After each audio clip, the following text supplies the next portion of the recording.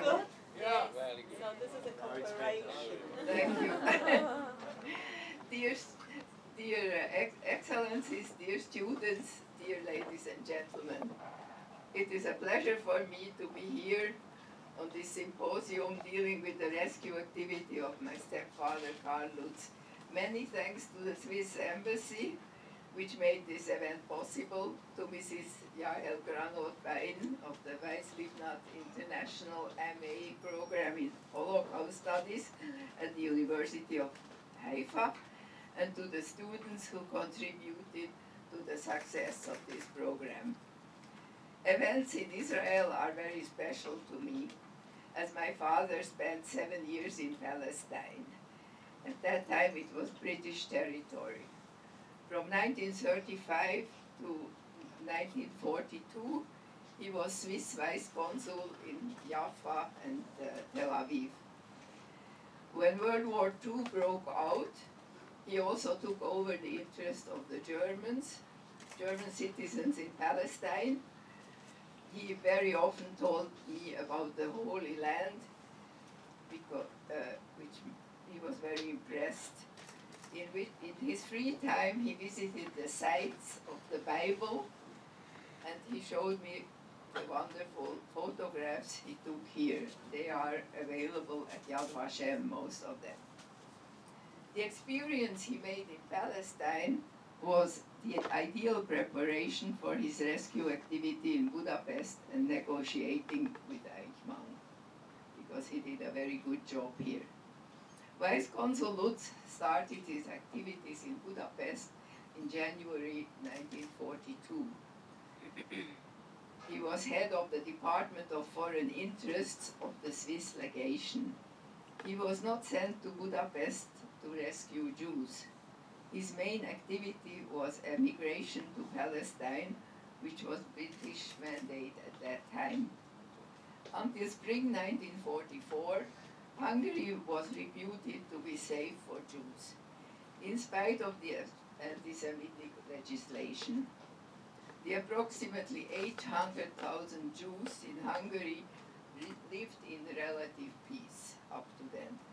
After the German invasion on March 19, 1944, the situation for Jews of Hungary became desperate and changed completely. They lost their rights. They were marked by a yellow star they had to wear. Their goods and apartments were confiscated. They were no more allowed even to use public means of transportation. They did not get their mail. They couldn't listen to the radio, etc. In that time, Lutz, who had done a good job in Palestine, with representing the German interest, still had the permission from Eichmann for 7,800 Hungarian Jews to emigrate to Palestine, because emigration was his job. These permissions were covered by so-called Palestine certificates. Then he started to issue Swiss protective letters, which was his invention. Any person in possession of such a document, he said, should automatically be placed under the protection of the Swiss legation until it was possible to emigrate to Palestine. But 7,800 was far from enough. When he recognized the situation, his objective changed. He wanted to rescue as many Jews as possible. So he interpreted the units Eichmann spoke of as families and started to issue tens of thousands of additional protective letters, even though these were no more backed by Palestine certificates anymore.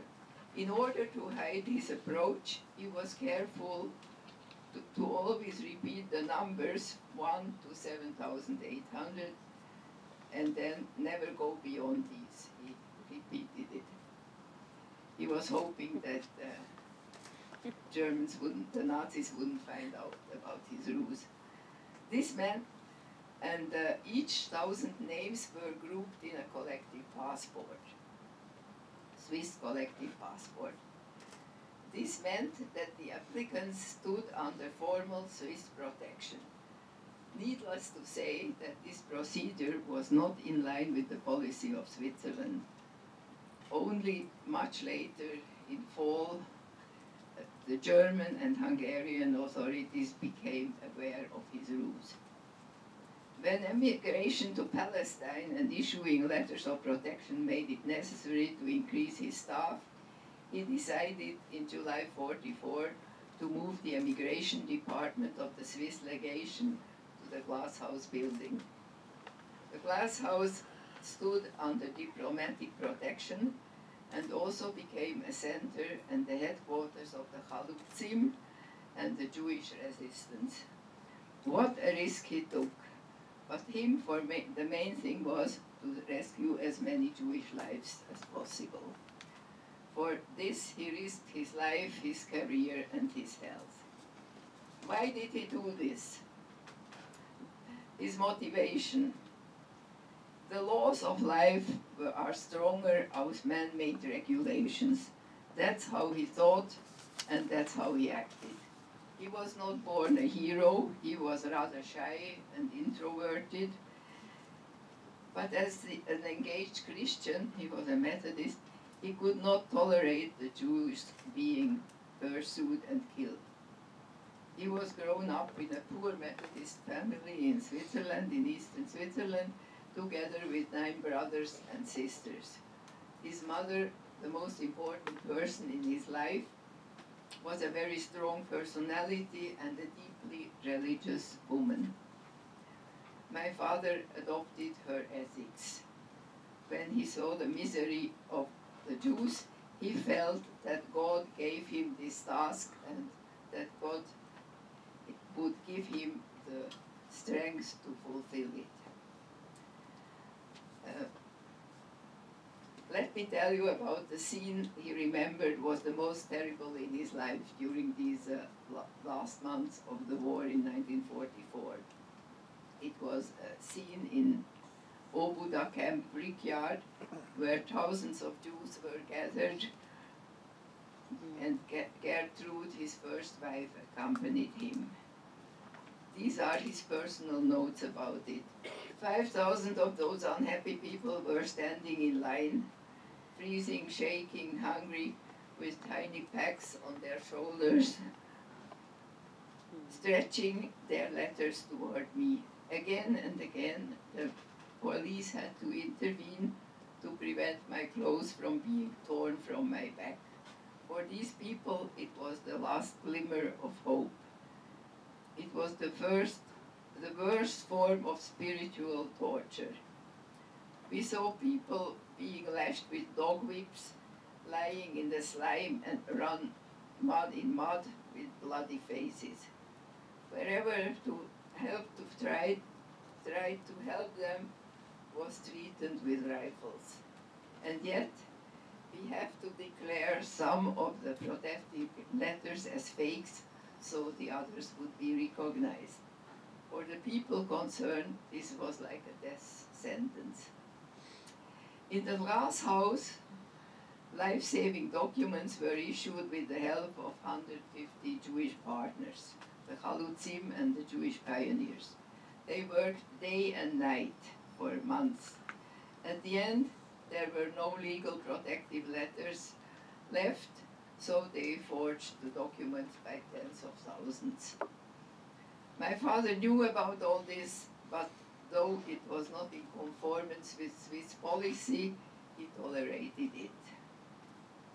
By the end of the war, about 3,000 people found refuge in the Glass House, and one of them is even here now. The rest stayed in 76 Swiss safe houses in the international ghetto of Budapest, and most of these people survived. I have been in Budapest during these times, as you already heard. I was 6 years old, but I have quite strong memories of this time, and I'm emotionally moved when I talk about this. That's why I can't hold the microphone. From the end of 1944 to the liberation in February 1945, we spent 2 months in the air shelter of the British legation in Buda, the residence of the Swiss consul at that time. We lived in the cellar with 30 other persons. We had very little water, food, and light. Of course, our house was hit in January by 20 fire bombs and burned for 48 hours. We were afraid that the fuel tank in the court, filled with 3,000 liters of gas, would explode. Fortunately, this disaster didn't occur. The cellar resisted the attack and we survived.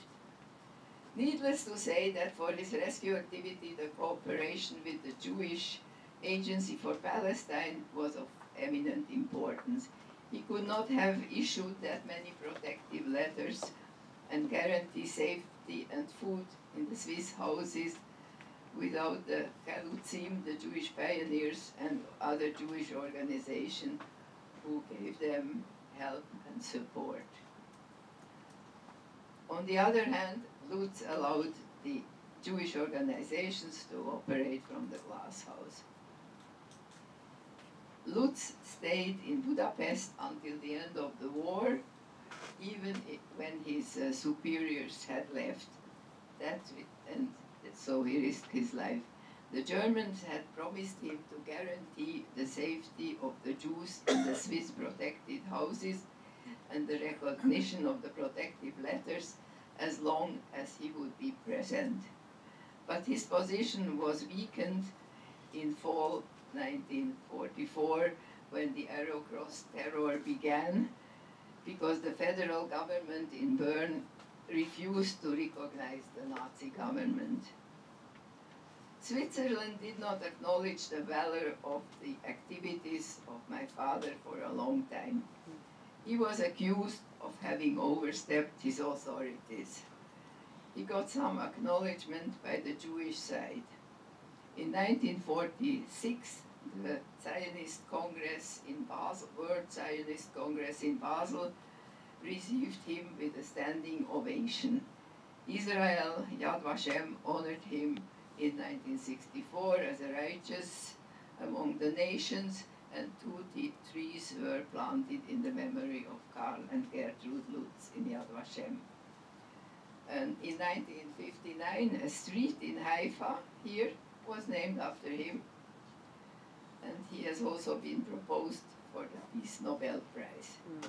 In Switzerland, he got much later the appreciation he deserved, but now we have many projects going on. I get a lot of support, and there will be a film, the film is almost finished, produced by Swiss Television Company, and will be broadcasted in all 3 languages in Switzerland in August. And there will also be a movie for a documentary, the same documentary, a longer version for cinemas, and that will help a lot to make his deeds a little better known. The premiere will be in Budapest in June, by the way. But of course, the appreciation from the Swiss, from his home country, which was very important to him, came too late. He died in 1975 at the age of 80 in Bern. I was with him. Thank you. Thank you.